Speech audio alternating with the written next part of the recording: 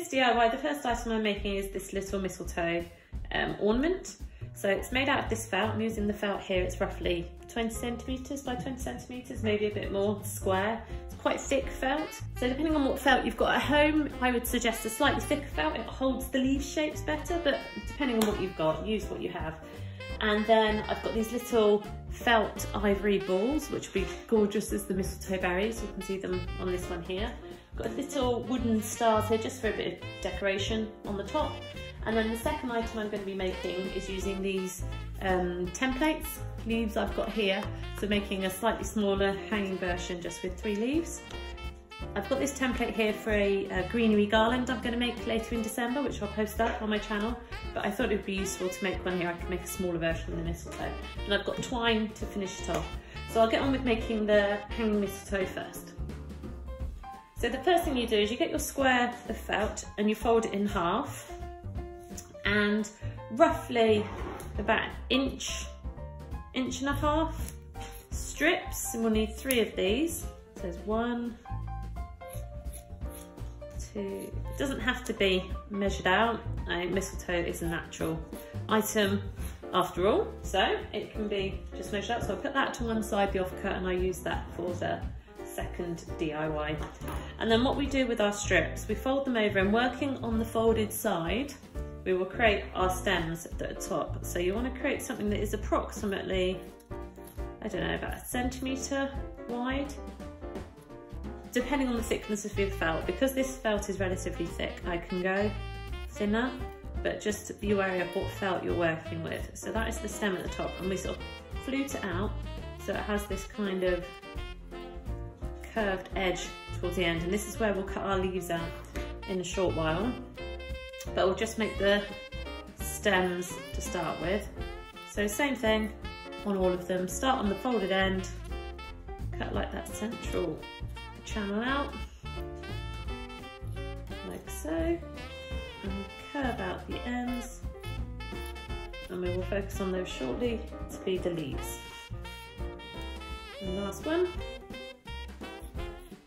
And you will need relatively sharp scissors for this. I've got 2 pairs here in case I need my detailed ones, but these ones are quite sharp craft scissors that I have. So, okay.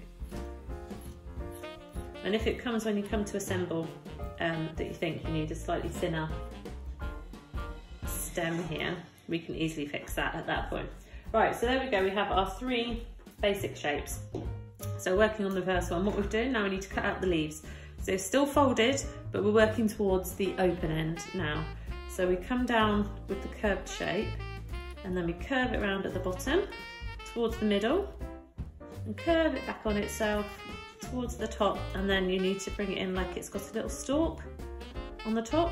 We can tidy up the edges of the leaves once we've cut these out, so then you turn it over and do exactly the same on the other side. Bring them back towards each other, and then towards the centre, and join those 2 cuts up in the middle there,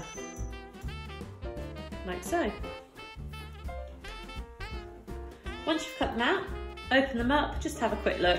And like I said, because it's a natural item that you're making here, it doesn't have to be symmetrical at all, but I just like to cut off any bits that look a little bit too pointed, just to curve up the edges of these leaves ever so slightly. So there we go, that's done. Well, this one's a little bit lumpy there, so you can see lumpy edge, just curve it in like so.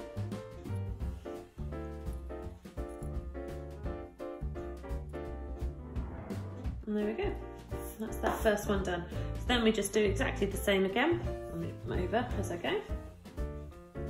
So starting, like I said, on the open end, come around on the bit we've done, curve it round, bring it round back towards itself, and up to the centre, flip it over.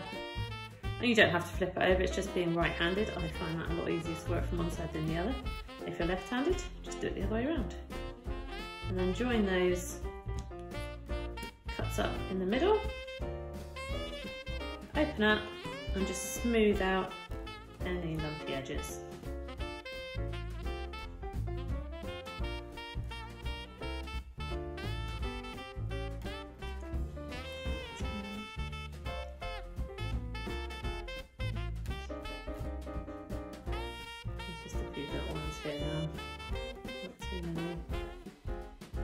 And I've got this really dark, beautiful dark, actually. It's a sort of this luscious kind of green. But you can have whatever green you want, it doesn't really matter. It just depends on, you know, mistletoe has different colours in its plant anyway, so you can do whatever you have really. So the final one, bring it around like so, and then up towards the middle. And then the last two.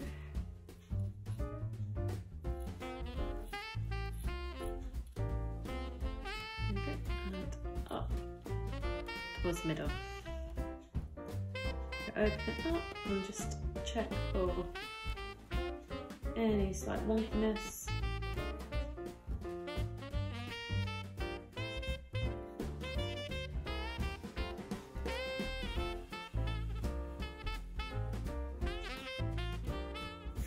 And that's relatively good. I'm relatively happy with those. Move the trimmings out the way. And the next thing I do is I layer them up, one on top of each other, and then I'm going to attach the hanging cord. So getting my yarn, I cut a length, slide it underneath, and then gather it up, and then tie that together. I don't know how much hanging space you want, so maybe 1 or 2 inches, to allow for to be able to hang on a nail or a hook, and also that it can hang and not hit people in the head, depending on how low your ceilings are. And then trim off the excess. There you go, so now it's hung up, but now we need to secure them in. So we need another length of yarn up there. And then what I do with these, let's just get them roughly, make sure they're as close to the middle as I want.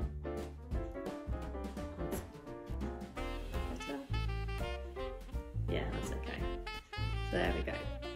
So then I hold the twine at the back, slightly longer on one side. Oh no, sorry, not longer at all. I don't want it longer, I want it equal. And I'm going to pull it into a bow. And then using the twine, I just wrap it round the stalk twice at the top, flip it over, and do similar on the bottom. 1, 2, like that. And then lay it down, and I pull it into a double knot. So keeping the front facing upwards. So you're always working on the good side. And there's the knot there. And then what I do, this is my preference, you don't have to, you can leave the ends loose if you want. You can do, add anything you want onto the top here as a bit of decoration, but I like a little twine bow. So using the ends, just pull it into a little twine bow, and then it's just a little bit fiddly. So I don't like to cut my twine too long because I don't want too much wastage. So pull them in and then pull them back out again to just tighten that bow up. And then just equal out the loops a little bit. There we go. I've got a little bow on the front of my mistletoe hanging. So then I just trim the ends off, like so. And then the next thing, what we're missing here is obviously the mistletoe itself. So I like adding 3 balls onto these. So using my hot glue gun, which is out the corner here, it's plugged in at the moment, squirt on a little blob of hot glue onto there, and then just place them round, and you can use these to sit the leaves over the top so that when it hangs out you get a bit more volume. So I can put one on there, like so. Get the third one, put it on that one at the back, and then one in the middle there. And there's that mistletoe hanging there. And then just as a bit of decoration, like I said, I pick up the little wooden star, blob of hot glue on that, and I just stick that to the top of the stem there. And there we go, and that is it. Simple, easy, little mistletoe hanging for your house. So and then you can keep these and bring them out every year, reusable all the time. There we go. And then I'll just now move on to the smaller version of the mistletoe using these 3 leaf templates here. Now the second mistletoe one, getting the leaf template, hold it against your felt, And using your scissors, I'm going to cut it into the roughly rectangle and then cut down the template like so. I'm not trying to be too precious about this. The template is there as a guide after all, not as a exact shape. So that's one down, and now I need 3 of these.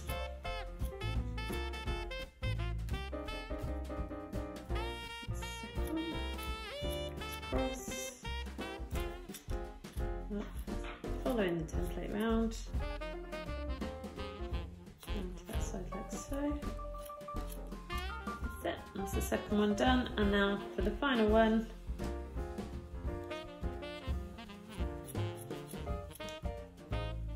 Keep that cut for another craft. Be able to use that on the greenery wreath that I do later.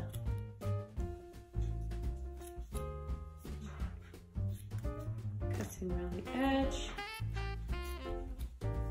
And there we go. That's our 3 greenery leaves. 1, 2, 3. And now what I'm going to do with these is I'm going to glue them on top of each other. So they are sort of in that kind of pattern. So you have 3 hanging out like so. And then I'm going to put on the 3 mistletoe balls onto that. So just to run a bead of glue on the back of that one, like so, and then just place that on top of the other leaf, and then do exactly the same on this one. Bead of glue on the back, and then place it on top. Careful not to stick it to your worktop, obviously. And there we have our 3 leaves together. And I'm going to cut a bit of twine, and this will be the hanging piece. And now what I'm going to do with this one is slightly different. I'm going to allow an inch or 2 in terms of hanging at the top. So tie your knot before you attach it on this one. So there we go. And cut off the lengths, tidy it up, and then turn over your leaf. And then what we're going to do is attach the twine with glue to the back of your mistletoe. So using your hot glue, put a blob on the back of your felt like so. Get your twine and just place in the glue and let that cool. And once it's done, make sure it's centered on the other side. There we go. Hold that in place to dry and cool. And there we go. It doesn't take too long being hot glue. Let's get these threads off me now. And then the last bit that I want to do for this mistletoe is add the balls on. So as before, oops, get your mistletoe ball, attach a blob of hot glue, and I'm going to do 3 on this one as I did for the hanging one. So 1, 2, I'm going to put all these 3 together at the top of this mistletoe. 1, 2, 3. And there we have it. Gorgeous little felt, small greenery mistletoe style hanging decoration for your house.